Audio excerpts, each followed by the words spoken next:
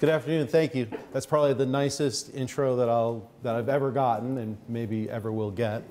So I'll enjoy that. And I thank everyone for coming. I really appreciate it. I see a lot of friendly faces, a lot of new faces.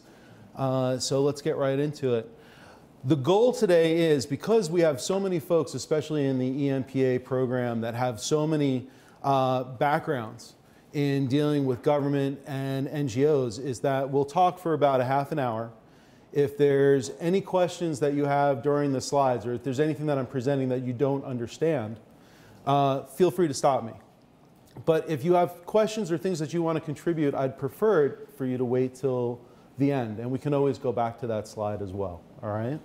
But my hope is that you'll learn a little bit from my presentation, and I will learn a lot from you. Together, all of our heads together, we can learn a lot. So let's roll right into it. The agenda today is I'm going to give you an introduction, and actually Martha gave a pretty solid piece of that introduction. Then we're going to talk about the LOGAR OCCP, which is the Operational Coordination Center Provincial. We'll talk about their mission and background. We're going to talk about a framework, just if you think about, especially for the folks that are in the executive MPA leadership, the mid-career leadership programs, we're going to talk a little bit about like what Cotter says and what Professor O'Keefe says about leading organizations and trying to lead change in organizations. That's really what this talk is about today. Then we're going to roll into some of the issues that I had at the OCCP, and then we'll get into conclusion and discussion, and I'm hoping for some feedback from you guys. As far as your experience in your home institutions and organizations. All right. Hopefully I'm going in the right direction here. So just a little more background about me. As Martha said, I started out as an engineer squad leader. We can go back even a little bit further. I joined the Army in 1993.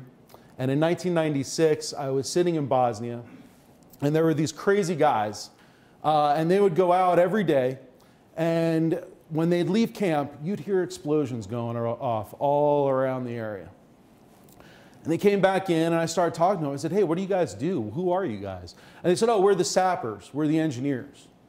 And I said, wow, the first opportunity I get to change my job, I want to become a sapper. I want to become an engineer. And if that wasn't crazy enough, I said, I'm going to go and become an airborne engineer. And so I joined the 82nd Airborne Division, and somewhere following 9/11, I found myself in Afghanistan, and we were doing the same stuff that was going on in Bosnia. We were going out, finding enemy caches, and blowing stuff up. You might not hear the sound, but you should see an effect.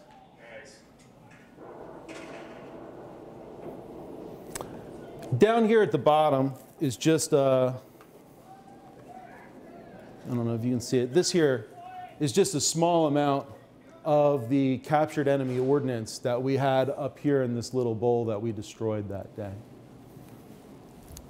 The strange thing is, as many crazy and dangerous situations that I found myself in, nothing was probably scarier than mentoring these dudes in Afghanistan.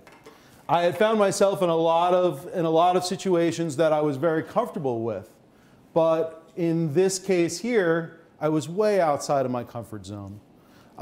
These guys were really nice, really friendly, but I just hadn't had the experience or the tools to train these gentlemen.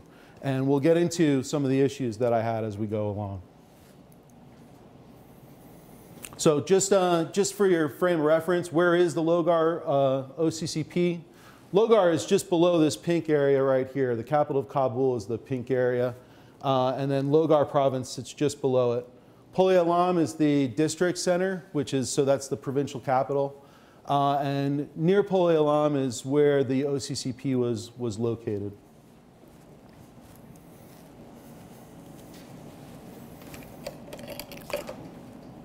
So what is an OCCP? Just as we talked about earlier, it was established in 2008 by presidential decree in preparation for the Afghan national elections.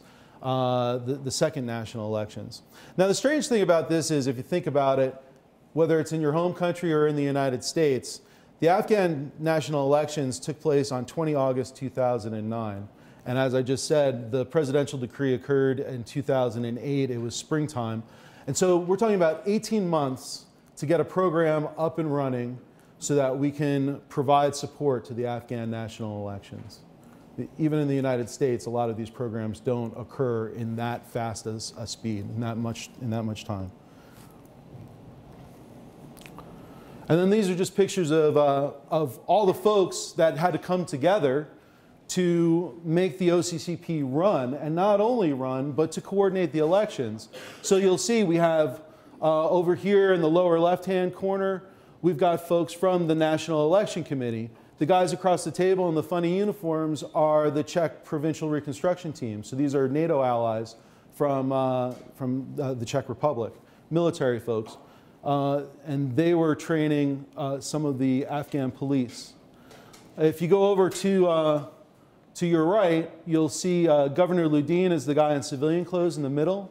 And then the general that I supported was General Mirjan, and he is in the lower corner here.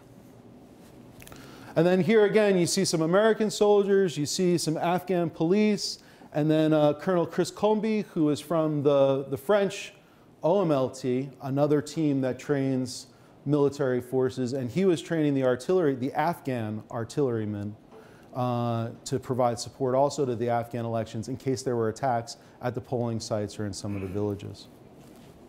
So a lot of moving pieces here. And again, as stated earlier, the OCC's mission is to plan, integrate, synchronize, coordinate the efforts among Afghan national security forces in order to develop a common operational picture. What does all that mean? That's a lot of words, right? What it really means is they're collecting data from all the forces that are moving out and about on the battlefield. So there's police that are moving out around the battlefield. There's the Afghan National Army moving around the battlefield. And so we're collecting all the information. We're coordinating support from adjacent units, and we're trying to gather information about what the enemy activity is so that we can plan for future operations. Does that make sense?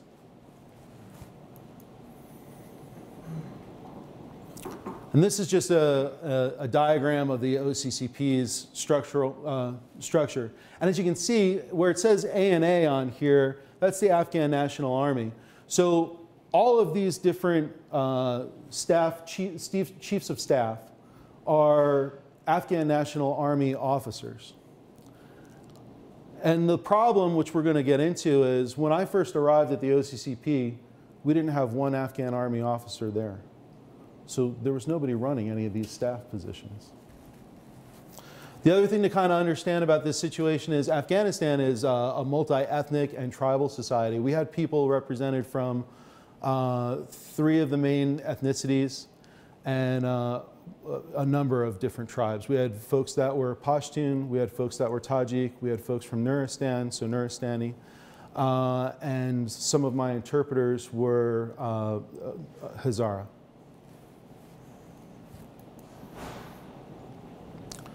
If you're in Professor O'Keefe's class, you'll recognize this, all right? Professor O'Keefe says that managerial leadership is distilled down to people, process, and resources. And hopefully we can kind of get into that as I talk to you about the issues and the problems that we had at the OCCP.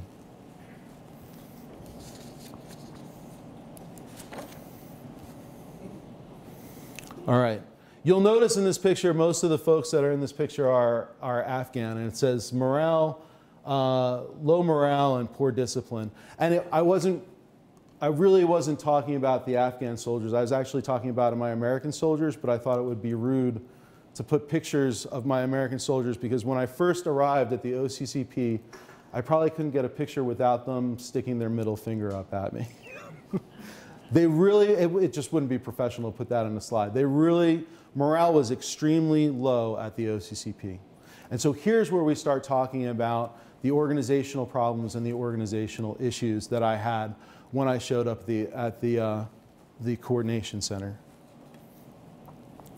And so when I showed up the coordination center, I was responsible for 4 American soldiers and 27 Afghan national security staff, and approximately 10 of the Afghan National Security staff were there. And the 4 soldiers that I got were all what would be considered, in English we call them, you know, trouble cases, problem children. Most of them were deemed argumentative. These are my soldiers. These are the American soldiers. They were deemed argumentative, they were deemed lazy, and sometimes deemed incompetent by their previous bosses. These are the guys that I had to work with. Additionally, these guys were disrespectful to the Afghan officers, even though the Afghan officers outranked them and also were usually older than them. They didn't really care about their job performance, and it just created a lot of bad relationships within the OCCP. And so I had to kind of evaluate this situation, and I took a week. My bosses didn't want me to take a week. They wanted me to just jump right in there, and you got to go in hard, and you just got to lay down the rules and the law. But I went in, and I took a week, and I walked around the camp, and I looked at problems around the camp, whether it was physical structures falling down, or trash, or all these different things, the physical security of the camp. And during those times, I'd grab a soldier. I'd grab one of my 4 soldiers, and I'd bring them along with me, and we'd talk. And typically, I'd ask them what they thought was wrong with the coordination center, and what was wrong with their job, and why were they being so disrespectful, and what did they think we could do to improve the situation. And so essentially, I used reflective listening. So if you've been in some of these conflict classes and things like that, or some of the management classes, you'll know that reflective listening is one way to kind of get to the crux of what the problem is with the people that you're talking to and the people that you're trying to find a solution for the situation. And I solicited feedback from the soldiers too, to talk to them about how they were going to improve their performance and improve their work. Well, all of the soldiers stated that they thought that the job was a throwaway job. They weren't working in their job positions, and they just didn't want to be there. And I had said, you know, I kind of felt the same way, and that we would get through it together, and that I would find jobs for them that fit their career position in the Army. And so my American staff, I told you I had 4 of them. I had 2 military police officers, 1 signal, or 1, they were all non-commissioned officers, they were all sergeants. So 2 military police, 1 signal, and another guy that was from the CBRNE. CBRNE is chemical, biological, radiological, and nuclear. Is there any use for this guy in Afghanistan, for our security folks? No, unless things go absolutely terrible, there is no work for this guy in Afghanistan. There's no job for this guy. But in my opinion, making their jobs better was actually pretty easy. And what I wanted to do to kind of improve the soldier satisfaction was the mundane duties that weren't being done were divided up into shifts. And then the non-commissioned officers were given special projects. It just makes sense. I was working with Afghan National Army, Afghan National Police, and the National Directorate of Security. And so my military police officers taught police work classes. They also taught detainee operations. My signal officer, as you may have seen on the structure slide, we were heavy on signal operations because we had to call out to the adjacent forces on the battlefield to get information from them. So my signal officer, we started setting up the antennas. We started setting up the radios and communication systems. We had shortfalls on some of these radio and communication systems. So my signal sergeant went out and he started begging from all the American units, do you have spare parts? Do you have extra? Do you have all these different items? And he brought back all these spare parts, and we actually were able to build some of the communication systems that we had shortfalls in. So it was pretty exciting. But I still didn't know, what am I going to do with my CBRN guy, my chemical and biological NCO, this guy that had really no job. And so if you remember, if you're in Professor O'Keefe's class again, Chapter 19 in Bowman and Deal talks about authorship. And authorship provides space within institutional boundaries for staff to problem solve, develop solutions to their work. Think of it this way.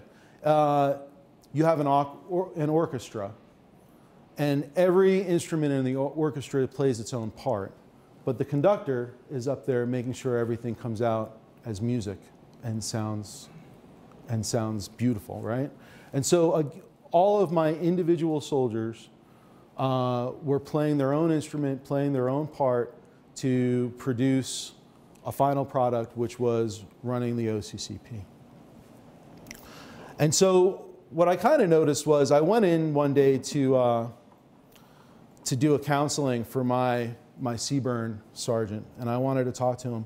And I noticed when I was looking around his room, I was in his room, and we hardly had any furniture.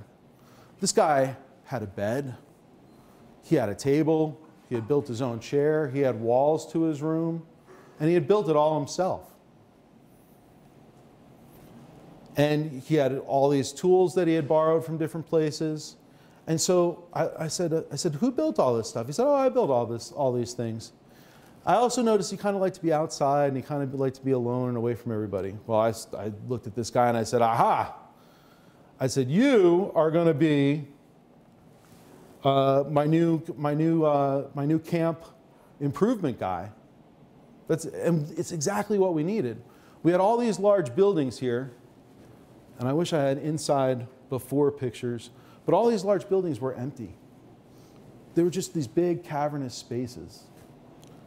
And you can see it right here. We had just tons and tons of wood all over the camp. And so he set about dividing up all those large cavernous buildings.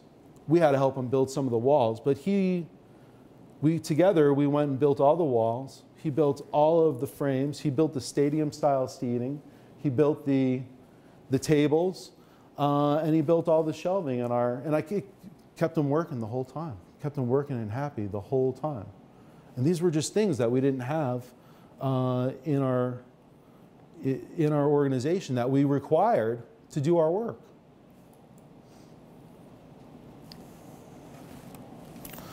But let's get on to the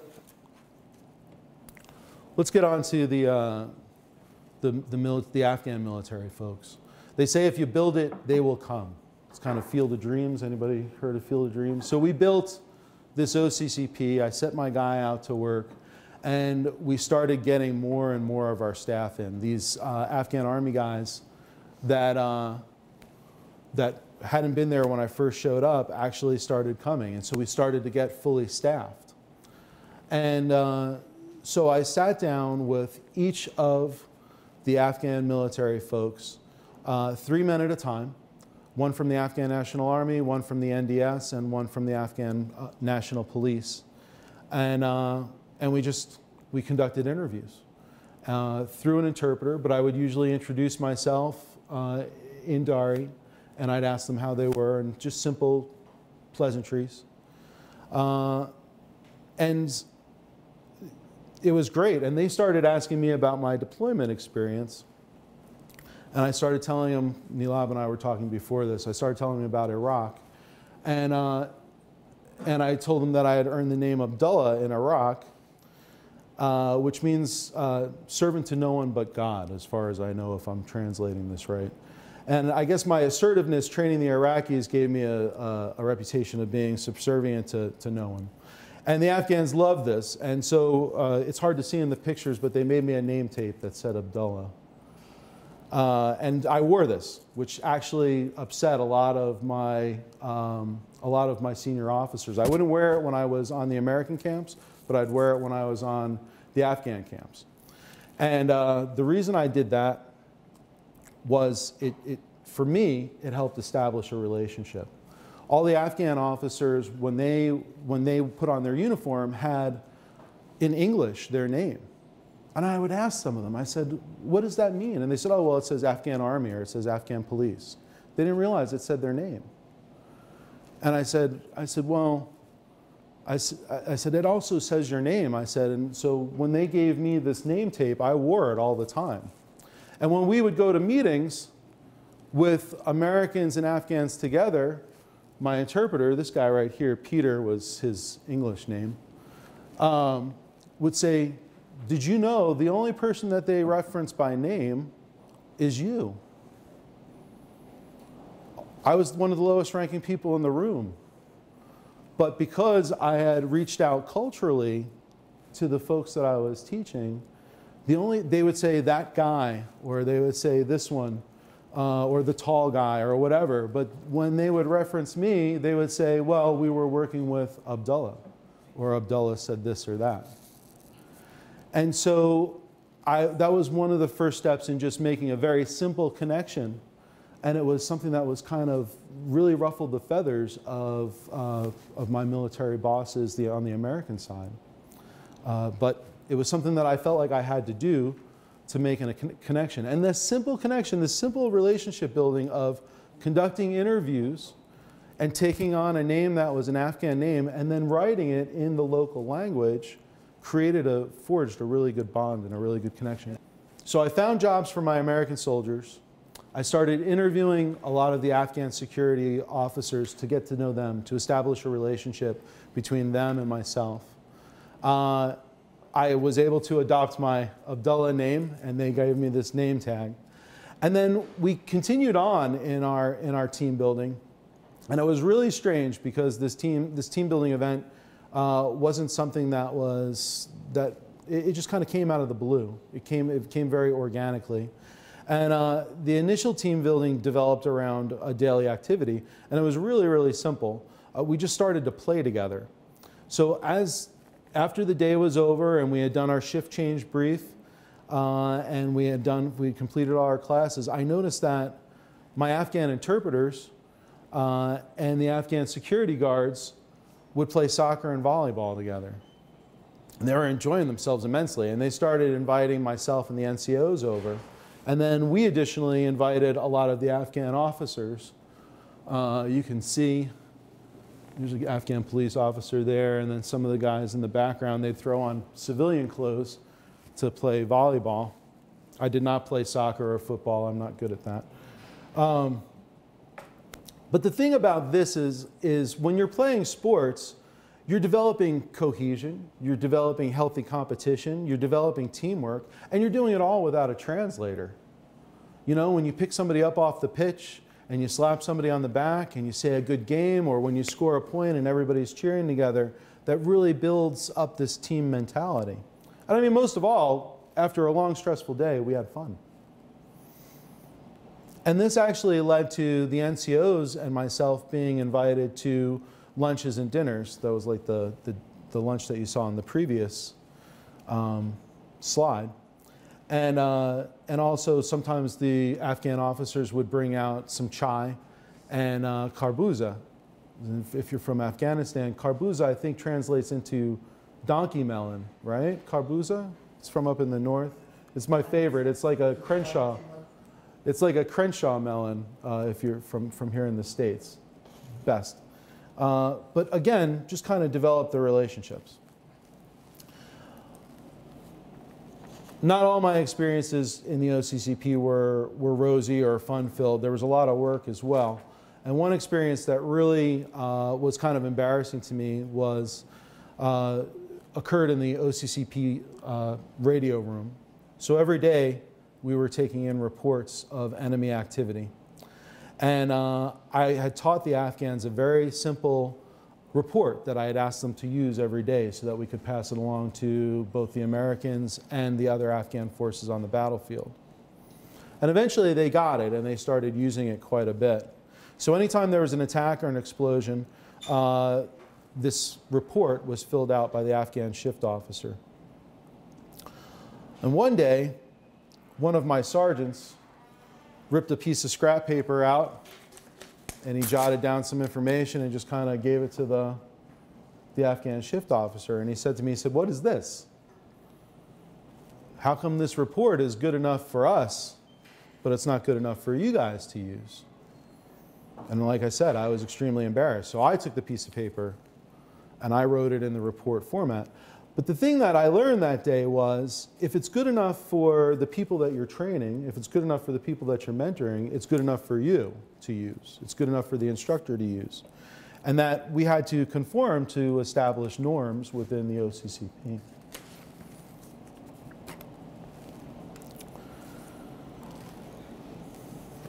Another problem that I had was, as I said in the beginning, we were trying to put this OCCP together.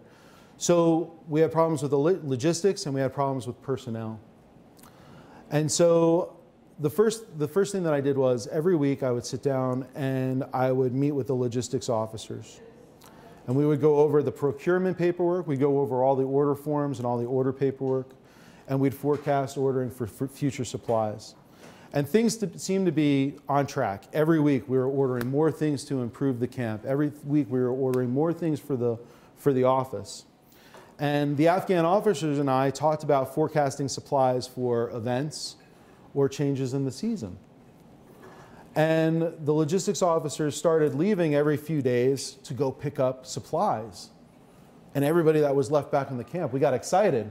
We had ordered all these supplies. We were waiting for computers and calculators and heaters because winter was coming and it was going to get cold. And the logistics officers, the supply officers, would return with maybe a box of pens, some paper. And I said, how come we're not getting the right support? And I'd go and I'd check over the paperwork again. And the logistics officers and I would agree that we needed this stuff. And they wouldn't return with any of the large quantity items or any of the big ticket items. And as I mentioned, it was getting close to winter. And big ticket items like electric heaters were only procured at 1 heater per officer.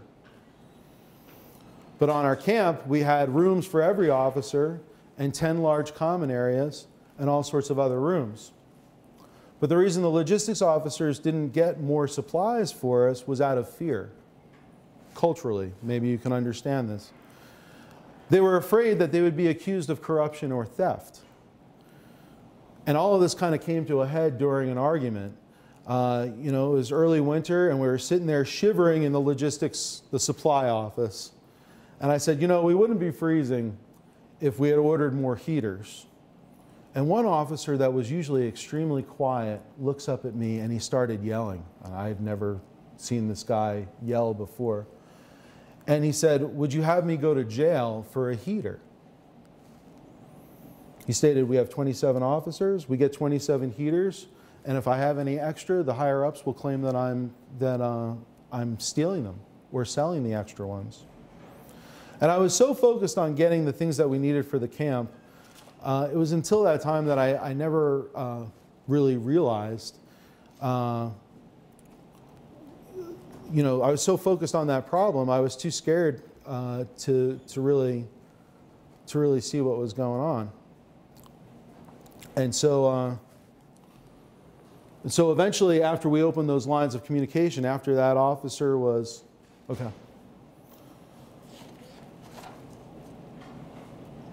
So we're getting pretty close. I've rambled on a little too long here. I want to just talk about the point of that story really was just to show you that in organizational leadership, you get an idea and you want to get change and you want to make things better, but a lot of times when in attempts to make things better and when you're really focused on the end state, a lot of times we lose sight of the communications process. That's really the point of telling that story there. And so before we wrap it up, I just want to talk about one last thing. And that was a final training event that really hit home for our Afghan officers. And that was planning for the second national Afghan elections. And so what this is here, it looks like just a field with maybe some tents in the background, but what this here is something called a terrain model. All right? It's a map with relief. It's a giant map. It has relief. And this one's about as big as a soccer field. And so when you place locations on this map, they're placed on a map with a grid to tell what the exact location is. If you guys think of your GPSs in your cars or on your telephones, right? your GPS will give you an 8 to 10 digit grid. And so we could rehearse all of our operations on this map. We had to transfer a map to the ground there. We used wood, we used soil, we used rock, we used spray paint, we used rope. And after months of my sergeants and myself trying to teach the Afghan officers how to read a map, doing this activity, it just kind of clicked for them. Just that physical, hands-on, it kind of clicked for them. And so they were able to build this map, place city locations and mountaintops and polling centers and all the different terrain and relief, accurate down to an 8-digit grid, and they were able to produce 10-digit grids for all the polling sites so that our artillery officers knew where it was safe to fire, where it was not safe to fire, and also where we were going to place Afghan troops to provide security for all our polling centers. And so this was a really big deal event because all of the skills, everything that we had been teaching the Afghan officers over this course of time, all kind of came together and they actually kind of got it. And it was this physical activity. And then the other thing was, because we were all working together, it produced more great teamwork and just a more cohesive team. And we really enjoyed working together. And so just, you can see a little better the different locations on the map that we had put down and the use of the spray paint. And what this translated into was, when we were collecting data on the battlefield in the future, after the Afghan elections were over, all of my intelligence officers were able to go and plot events on a map. They were able to collect intelligence and data together. They were able to plan operations for some of the other units and actually get to supporting the other units the way they needed to.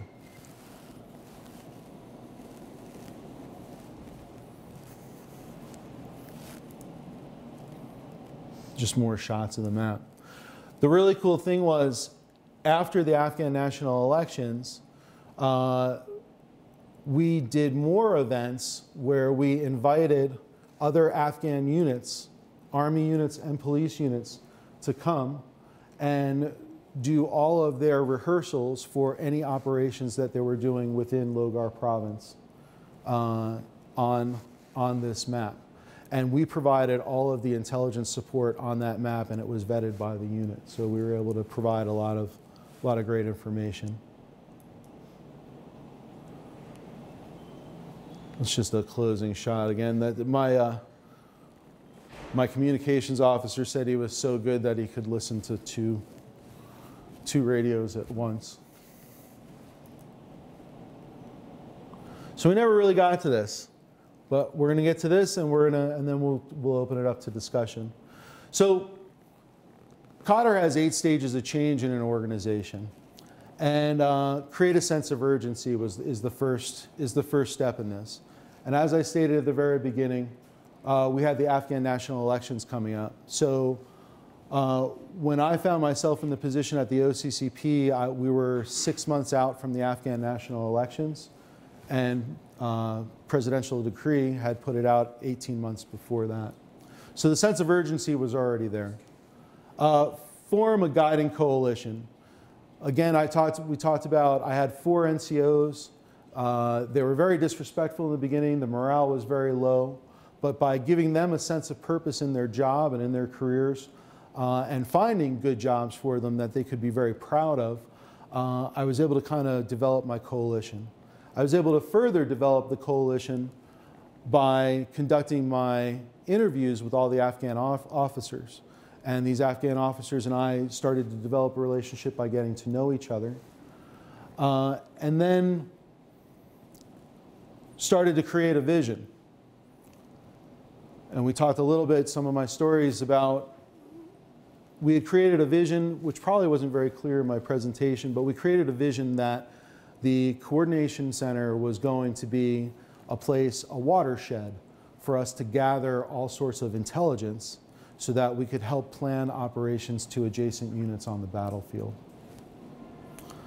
And then empower others to act on the vision. I think we did this, but there were a few situations where lines of communication were down.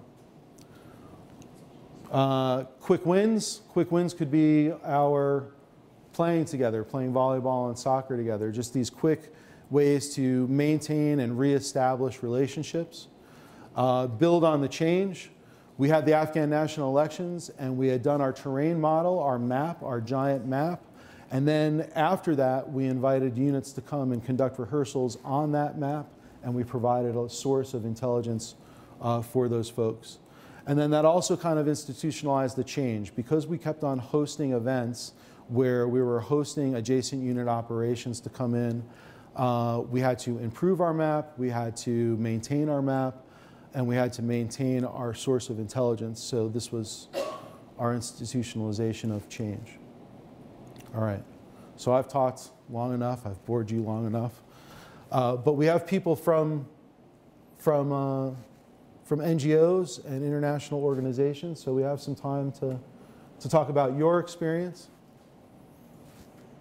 So that'll complete my portion of talking, but I'll try to stimulate thought and questions and things like that. Questions? Go ahead. So this when you were in Afghanistan, yeah. correct me if I'm wrong, this was before a lot of the green on blue attacks? It was right around the same time. And so something that I didn't talk about was, how did I get the job? I was a lieutenant. So in the officer world, that's really low ranking. And I replaced the guy that was a promotable captain. So for a scope of reference, because I know the ranks probably don't mean a lot, usually a lieutenant is about 3 or 4 years in the Army. And I had been enlisted before, so that's why I had so much extra time. And a guy that's either a senior captain or a major has probably been in the Army 8 to 10 years. So about half the time. And the guy that, and this is getting to your green on blue portion of the question, the guy that I replaced, we did start to see some threatening activity and some injuries in some of the adjacent units, but not on our camp. And I had told you that the Afghan Army folks hadn't shown up by the time I had gotten there. Our Afghan police colonel showed up one day out of the blue without really announcing himself. And my predecessor was surprised in his office. And when the Afghan colonel came in, he drew his weapon on him. Can you explain green and blue? Oh, yeah, I'm sorry. Yeah. So for non-military folks, green on blue, we assign color codes to different organizations on the battlefield, and so green is the Afghan security forces and blue is the U.S. military forces. So there were situations where folks were training a lot of times on weapons ranges, and you would find that somebody from the Taliban or possibly Al-Qaeda had infiltrated the unit and then would attack ISAF or NATO trainers.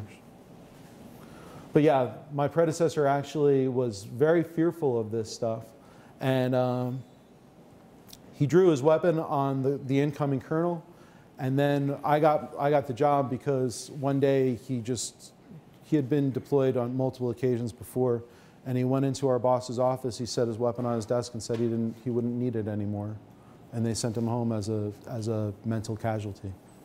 And so they said, Williams, we don't have anything for you, and we're just, slap on the rear end and get in the game. And so that's how I found myself in that position. I had already fulfilled all my other lieutenant positions. Stateside, I had trained my platoon, which is platoon's about 28 men. And then I had my executive officer time, which is for the engineers is about 78 men. So you're second in command to 78 men. Other questions? Go ahead, Alex. John, concerning your idea about this name Abdullah, Yeah. and from perspective of our class, Professor Akif, don't you think that such additional desire to create these relationships a little bit undermine your power from a perspective of American soldiers who behave this? You know, that's absolutely true. Was there more? And maybe you have some situations when Afghan soldiers and officers were not friendly, but also kind of familiarity during communication. Didn't you have such problems? Negative examples of these more close relations? Right. I understand what you're saying. So, and I guess we can unpack it just a little bit, right? So, from the American soldier perspective, the soldiers on my camp, that could have created a discipline problem. They really could have, because now you've got soldiers just slapping whatever they want on their uniform. And so for the military, you don't want people putting extra things on their uniform that don't belong there. So absolutely. Fortunately, my soldiers, they were so, they were just so,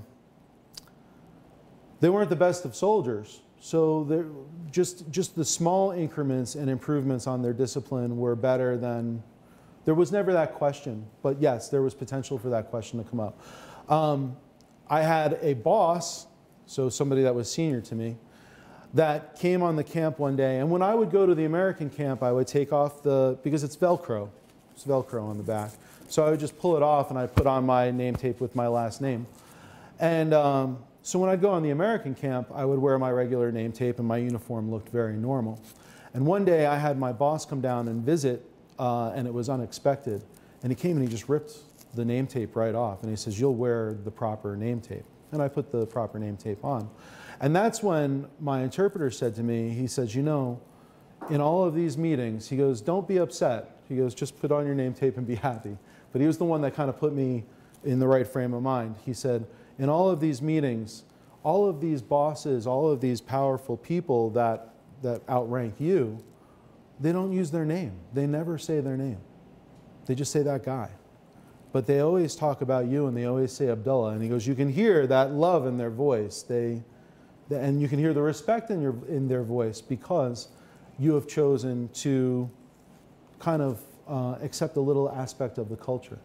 But my boss who had ripped that off, he said I had gone bamboo, I had gone native, which is kind of like an old British term, and that I shouldn't have gone bamboo or native. So all of the Afghan officers that were there outranked me. I was training all of them, but they all outranked me in age, experience, and military experience and military grade. The good thing that kind of kept the structure for me was we had an Afghan general. He was the top guy in our structure. And I essentially worked almost like an aide to him. So while I didn't wear his rank, the respect was still there because I was working so closely with the general.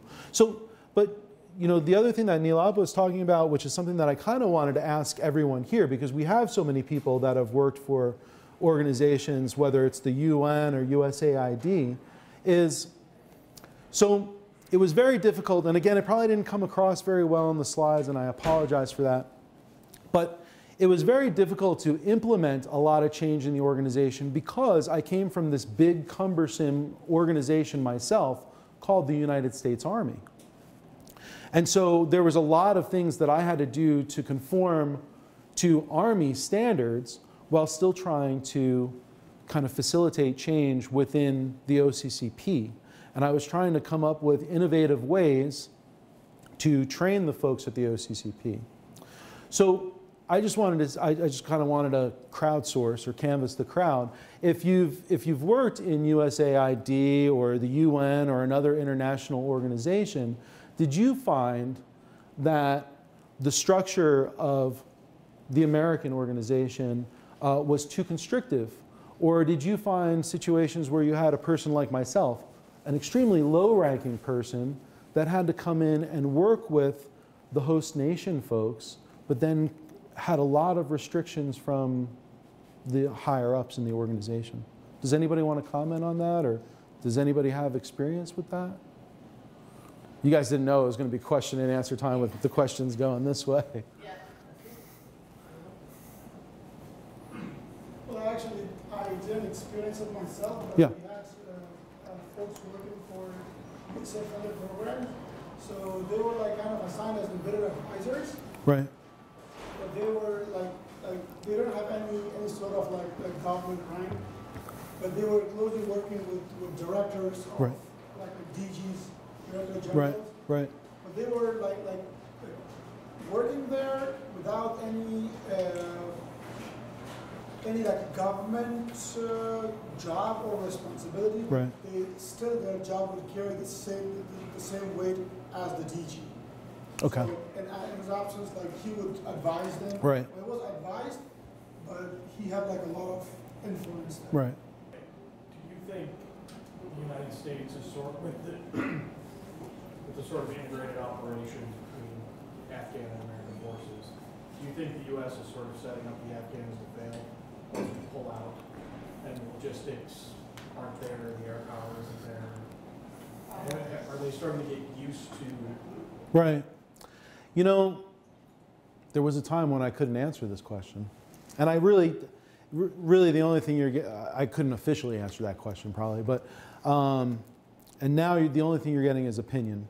So I'll just say this. The Afghan forces that I worked with were extremely professional and extremely brave. The Afghan forces that I worked with, particularly dealing with counter-improvised explosive devices, because that was my life prior to working at the LOGAR OCCP. These guys were doing it without robotics. These guys were doing it without the full protection that a lot of the American soldiers use. So I see that the will to fight is there in a lot of the units. The will to fight is there among a lot of the junior soldiers. And the leadership is there. The unfortunate thing is, like in a lot of places, to include the United States, there is still quite a bit of corruption and problems, especially at the mid-level, because at the mid-level is where you have aspirations, but you don't have a lot of the power or authority. So I don't think, if large-scale operations, yes, you need that air support. I think that air support's going to be there for a lot longer. I think you're going to see that occur. I don't think we'll make the same mistakes that we made in other theaters of operation. So I think you'll see that we'll keep some of those airfields. Obviously, it depends on whether or not the Afghans want us there and whether or not we'll continue with the SOFA agreement. So SOFA is a status of forces agreement, which allows us to remain in country.